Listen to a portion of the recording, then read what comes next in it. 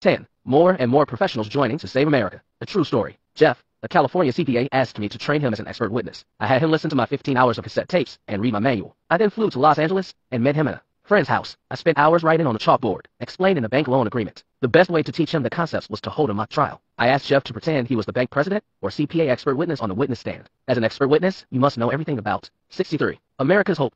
To cancel bank loans without going to court. Banking. You cannot claim you do not know an answer to a question in the area you are testifying in. I asked Jeff, do you know the Federal Reserve Bank policies and procedures regarding loans, deposits, and bookkeeping entries? He said he did. Is a bank liability a banker's debt? I asked. He said yes. Do banks charge interest for the use of borrowed money? Yes, they do, he said. Is this a $100,000 promissory note? I said hypothetically, holding up a piece of paper. He said yes. If the bank refused to loan the borrower a $100,000 check as consideration for the promissory note, do you believe the bank would legally own the promissory note? He said, if the bank refused to loan the money, the bank does not legally own the promissory note. Does a bank liability mean the bank owes legal tender? He responded yes. Is the check money or merely an order to pay money? He responded, it is not money. The Uniform Commercial Code says it is not money. It acts like money with the assumption that there is legal tender deposited to make the check valid. Is it your assumption that the bank followed the Federal Reserve Bank policies and procedures? He said if they didn't, would go to jail. Is it your opinion that the bank legally owns the promissory note? He said yes. I said, Jeff, if this were a real court case, I think you would be headed to jail. At the very least, you would have lost the case. He asked me what the problem was. I explained that the check could never be the consideration loan for the promissory note. If the check was the consideration loan,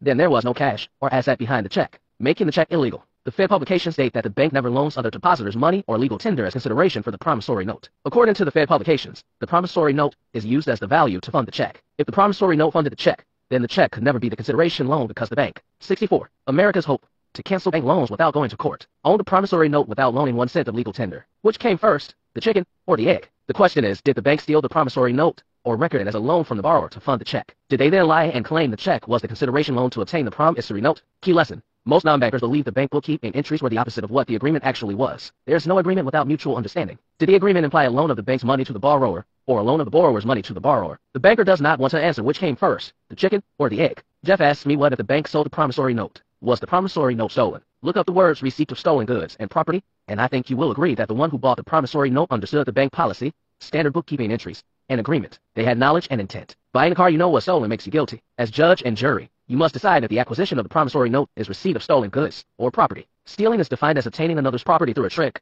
a dishonest act without authorization or permission given. Larceny, embezzlement, false pretense, or other wrongful acquisitions. Larceny is defined as obtaining property by unauthorized means through fraud, false representation, intentional perversion of the truth, deception with intent, or preconceived plan to convert or steal. Larceny by fraud or deception is defined as obtaining property by deception, using or creating a false impression, and/or reinforcing a false impression, or preventing one from obtaining the correct information that may alter the transaction. The deceiver fails to correct the misleading information, which he previously created. Example, the bank claimed there was a loan when there was only an exchange of equal value, and then they charged you as if they loaned you their money. The deception changed the cost and the risk of the transaction. Through this trick, the banks could obtain nearly 65. America's hope.